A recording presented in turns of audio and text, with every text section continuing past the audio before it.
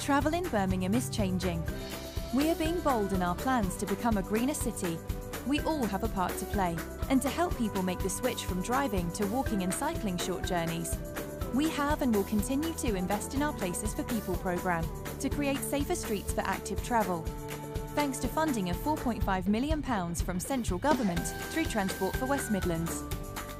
Simply put, these places are designed to create safer spaces for our communities, where minor roads are open to people walking and cycling, but access only for motor vehicles. This means they can be used to get home or to the shop, but can't be cut through, which creates safer and quieter streets, and local high streets which are more easily accessible by foot or bike. For the future of our city, for the future of our air, and for the future of our families, you can help shape safer, healthier, and better connected neighbourhoods.